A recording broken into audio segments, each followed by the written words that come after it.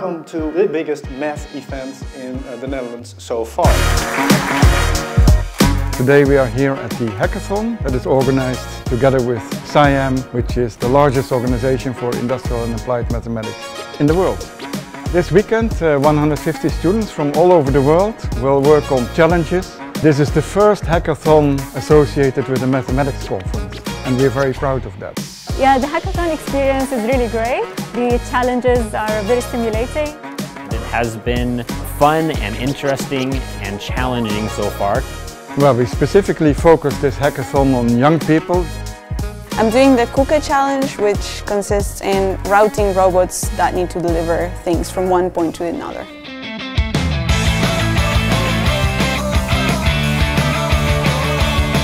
That has been a unique experience that is part of this hackathon now that SIAM CSE is being held outside of the United States. It brings in a very diverse group of professionals, students together.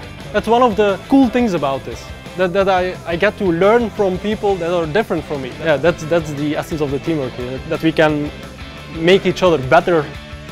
They are the future, they will work on challenges for the future, and they have many challenges ahead of them, like energy transition, climate change. They all want to work on this, and I think that's very good. So we should really educate our young people to be able to work on these challenges.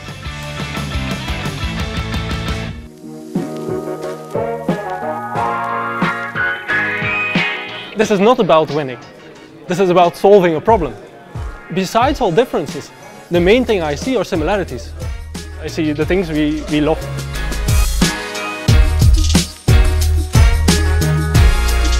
And who will be the winner?